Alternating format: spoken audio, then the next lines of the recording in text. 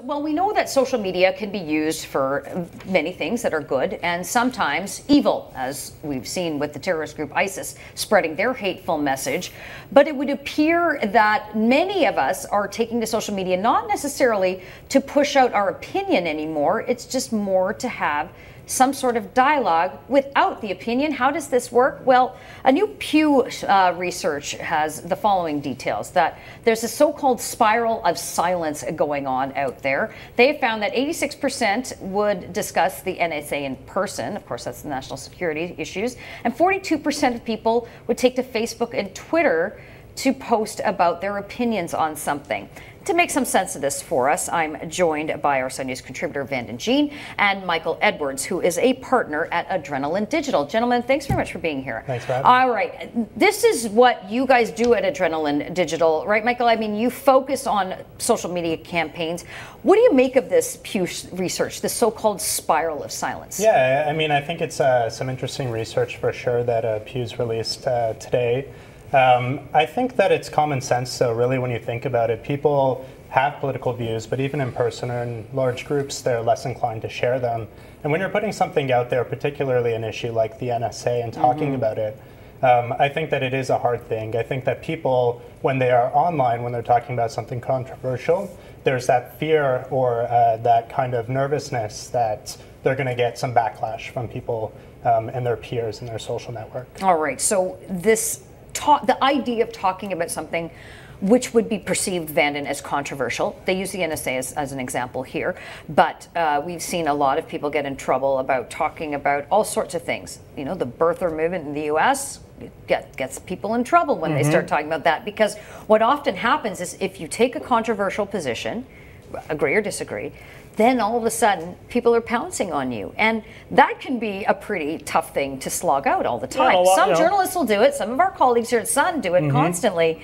But for the average person who's not in the opinion-making business, that's not something that they want to do. No, absolutely not. But I gotta say, for me at least, when I first saw this, it was a little strange because, I mean, the people I follow, when you're in this business, people, even on Facebook, they're all opinionated and they want to get their opinions out and say, I think this, I think that, and get into debates and whatnot. I mean, I used to do it too. But it does make sense because, as you said, a lot of people don't like to take flack for what they stand for. They don't want to debate it. They're not as agenda-driven, not even agenda-driven sometimes, but they just aren't as passionate about it. So people like to use social media to tweet to their favorite stars, to talk to their friends, not so much give opinion. I have a personal example I'll tell you guys. I, of course, worked for the most controversial political character on the planet right now, and that's Rob Ford. Yes. And I often get tweeted at where someone on the left or someone else in the media will say, you just wrote a critical column about Rob Ford, but do you forget that you were the one that got him there in the first place? You know, all that sort of stuff.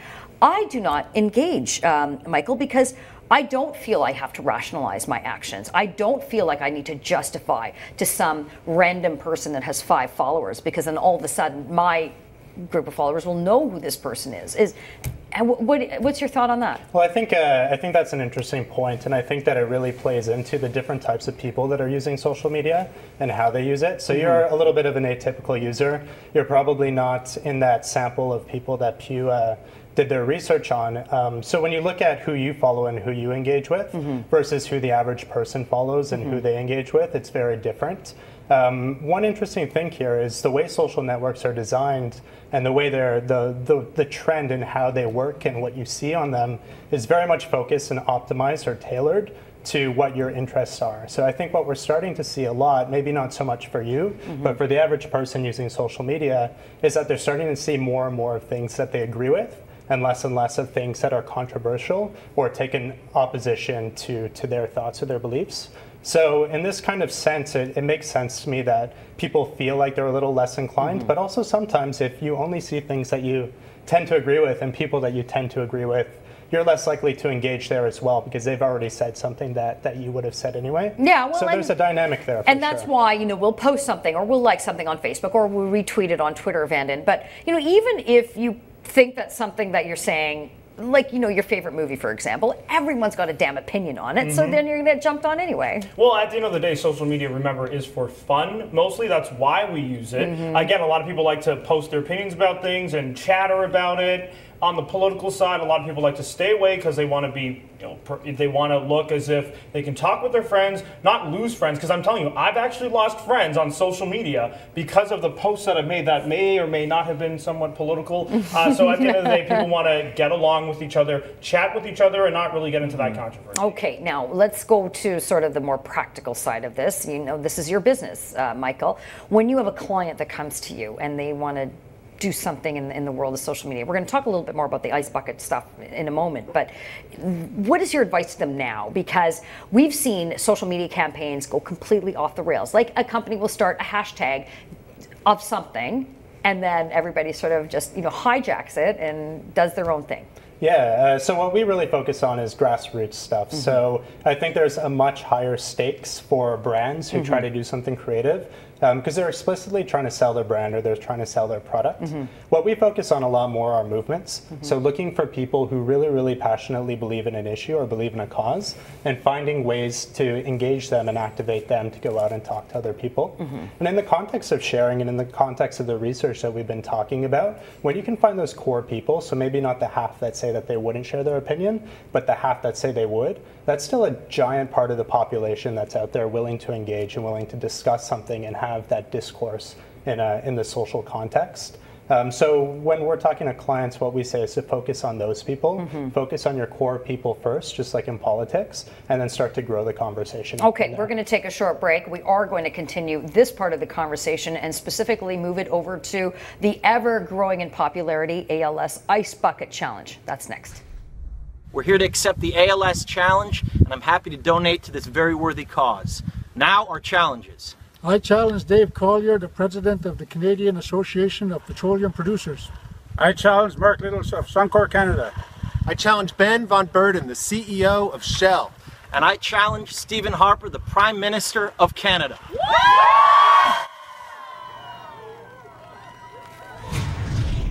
Well, we've seen so many of the Ice Bucket Challenge videos, and yet another one right there, Leonardo DiCaprio and his misguided views on the Alberta oil sands, putting out the challenge to Prime Minister Stephen Harper. It's not the first time the PM has been challenged.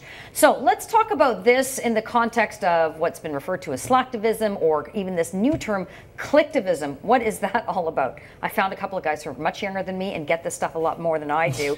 Vanda Jean, our Sun News contributor, and Michael Edwards, who's a partner at Adrenaline Digital. Okay, young man, what is clicktivism now? Clicktivism is this new term. Apparently, it's no longer slacktivism because of this Ice Bucket Challenge. Okay. People are actually doing, I guess, something, and so they're calling it clicktivism because why? You click on the video, you watch the video, and you keep clicking along, use the hashtags, tag the people that you want to get this done. So clicktivism is this sort of in-between stage of activism and slacktivism, and it's quite interesting. Okay, so just by virtue of us clicking on the link, Michael, for any charity, in this particular case it happens to be ALS, a very worthwhile cause in my view. They've raised so much more money this time around than clearly they did last time.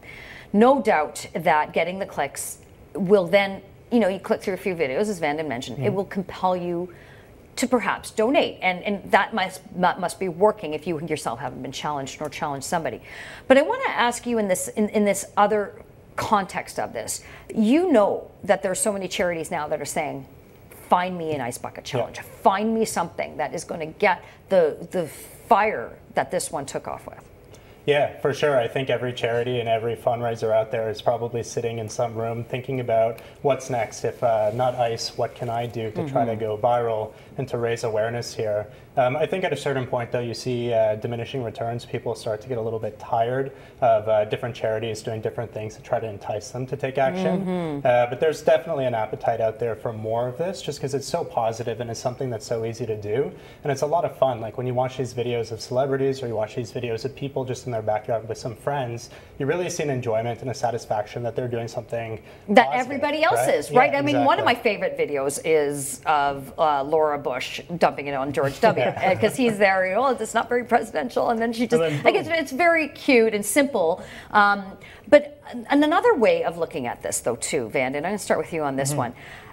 Do you feel guilted into doing it? I mentioned the Prime Minister and Leo DiCaprio pushing it, challenging him again. We know why Leo's doing it. He's trying to embarrass the Prime Minister because he's got his, as I said, misguided views on the oil sands. But does someone feel guilted into doing it then, or is this like shaming us into taking up the challenge? Absolutely, there's guilt into it. I mean, look, I haven't been challenged myself yet, thank God. If somebody did, and if anyone out there, one of my friends are watching, please don't do it, because I'm telling you right now on air, do not challenge me. I would. You know what's going to happen. I know. I kind of brought that upon myself, yes, but yeah, it guilts people into it because it's like you're tagged on Facebook. If the viewers know, everyone knows what Facebook is. You can tag your friends. Your friends can then see that you've been tagged in something, and when everyone's saying, do it, do it, do it, eventually you're going to do it. Well, and sometimes people just want to see others make an ass of themselves, Michael, by especially after the cold bucket of water goes down, you have to deal with that and the reaction thereafter. Sure. Yeah, well, I think it really humanizes people too. When you get to see someone like LeBron James, or you get to see someone who's very famous do this activity, you start to see a component that's consistent in all of the people that are contributing. But really, when we think in the terms of Slacktivism here, this is a charity that's raised $70 million. Last year they raised $2.5 million. It's incredible. 6 months ago, no one would have told you what ALS was. Today, everyone can. So clearly they've tapped into something that really works, and they've really been able to punch above their weight without actually spending very much, if any, money doing it. So it's a pretty amazing thing. Well, will it last? You know what? I think it's going to last a little more as more and more people do it. There's a diminishing return here. Less and less videos will be out there eventually. I'll give it another month. Michael? I say as soon as it stops getting warm enough to be willing to do it. Probably well, we're actually having summer now. It's the end of August, and the nice weather is finally upon us to a degree. So perhaps there will be more. I think it's going to take. I think it still has some legs.